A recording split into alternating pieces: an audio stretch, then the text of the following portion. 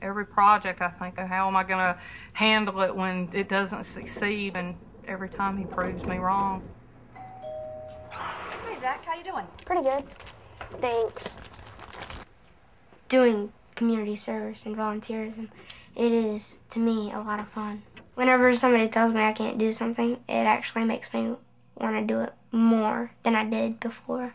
Some little boys like to play baseball, some little boys like to play football, and he likes to do charity work.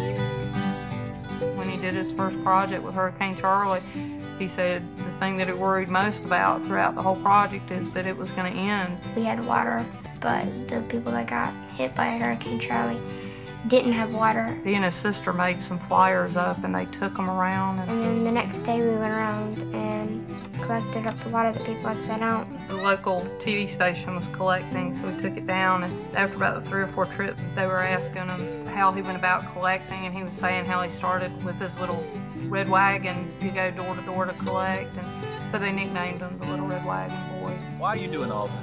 Because I want to be able to who got hit in the hurricane to have some help. We only have one rule, and one rule is if you start a project, you finish the project. You're not going to quit.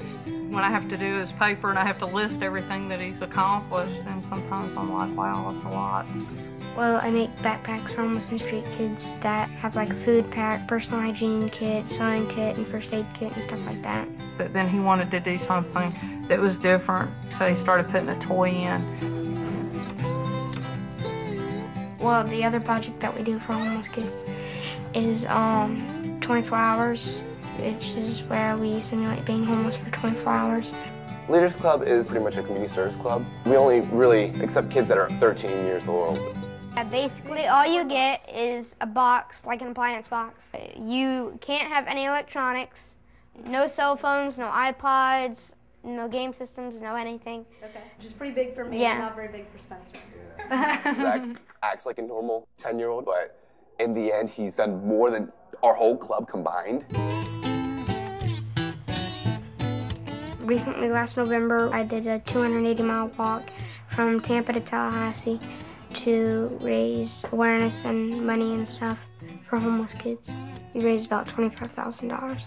The walk was supposed to not occur until he was over 12 years of age. Yeah, she's really good to put up with me.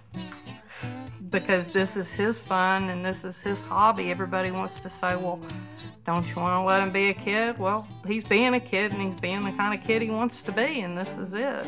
Now that I've done a lot of projects and people know that whenever I start a project, I follow through with it, I think people have now started realizing that it's not a joke.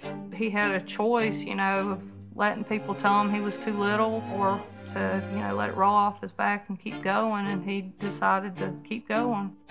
I want a kid like that. If you have a good heart, then you have to use it, you know. It takes a lot of hard work, but it's a lot of fun.